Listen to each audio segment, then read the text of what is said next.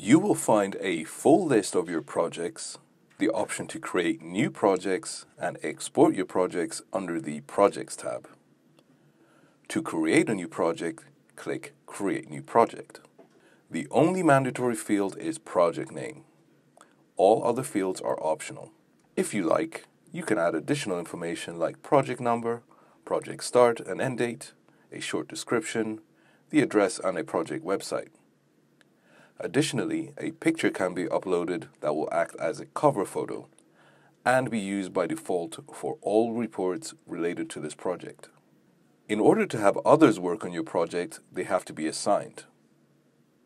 Choose a project from your list and then click Add Users. You will find a list of users that are already part of the project and available users that can be added to the project. Click on the green plus icon to add available users. After choosing the user, you can assign a role for this specific user.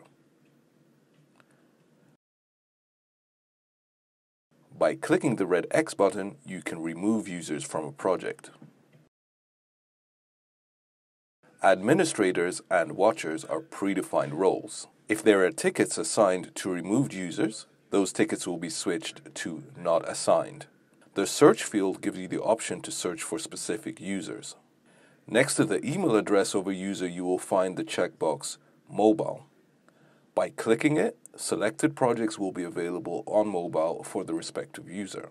Once you have created groups under the Groups tab, you can assign whole groups to different projects. To learn more about creating groups, go to the chapter Groups. You will find a list of all available groups on the right side of the screen. If you have several groups, you can search for them by using Filter Groups. You can assign a project to one of the available groups by clicking the plus icon. After selecting a group, it has to be assigned a role. Learn more about creating roles in the chapter Roles.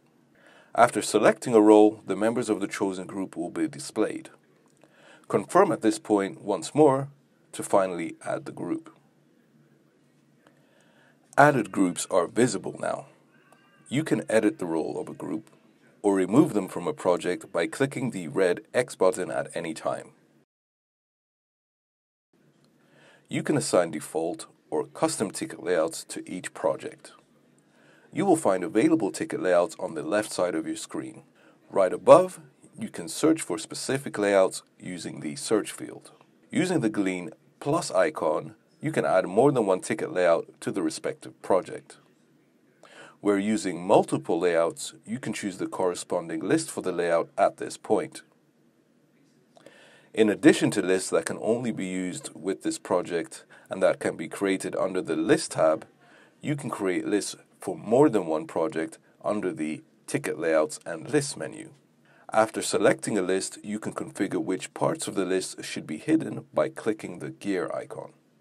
Multiple attributes can be chosen in dynamic list fields. After filling in all required fields, you can assign this layout by confirming.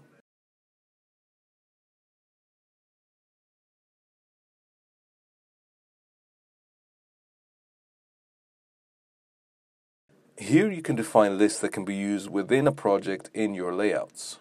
To create a new project list, click Create New Project List. The first step is to give the list a name. New entries can be quickly added by clicking the green plus icon. Additionally, you have the option to import lists as an Excel or CSV file. After saving, your new list is ready to use in projects. To give your project some structure, you can use different layers. For example, layers can be used to picture ground plans or different parts of a building. How they are actually used in a project depends on your own specific requirements. In the left part of the screen, you will find a list of already added layers. In the right part of the screen, you are able to create new layers and to upload new plans. To create a new layer, click Add New Layer. Add a name to this layer. Now you can assign a plan to the layer, which can be uploaded by clicking on Choose Files from your computer or via drag and drop. After clicking on the Save button, your plan will be processed.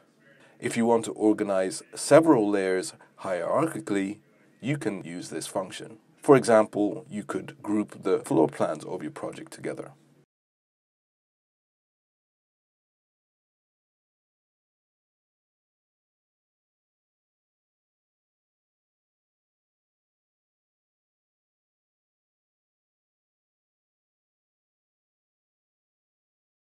If you want to quickly edit an existing project, click on the Details tab.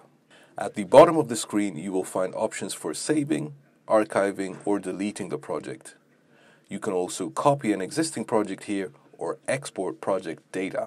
If you want to protect the project status from further deleting, you can move the project to your archive by clicking on the Archive Project button. Tickets in your archive projects cannot be edited.